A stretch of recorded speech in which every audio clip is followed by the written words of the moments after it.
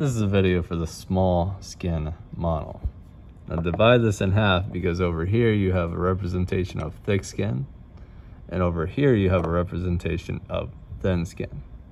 Let's start with thick.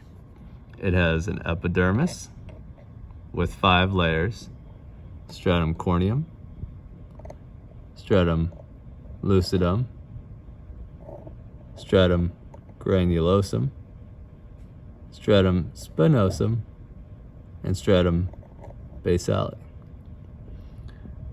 It also has a dermis and a hypodermis.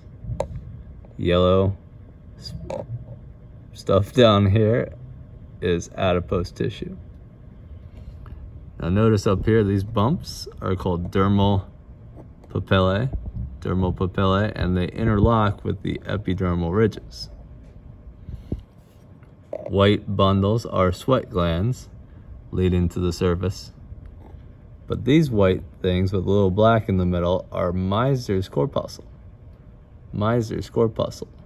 The black here would represent a nerve coming off of those. Blue is a vein, red is an artery, and within the dermis you have the papillary section, which comes across, and the reticular section down here. This green thing represents the Pacinian corpuscle,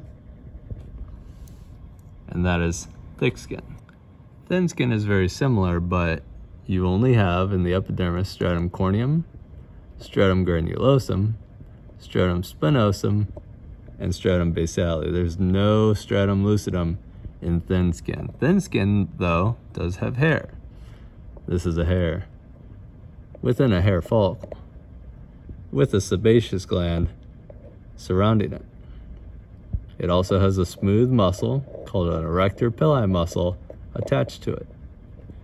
Here we can see the sebaceous gland opened up inside of a hair follicle in the actual hair itself. Sweat gland in white with some arteries attached to it. Blue would be the veins, and the yellow is the adipose tissue.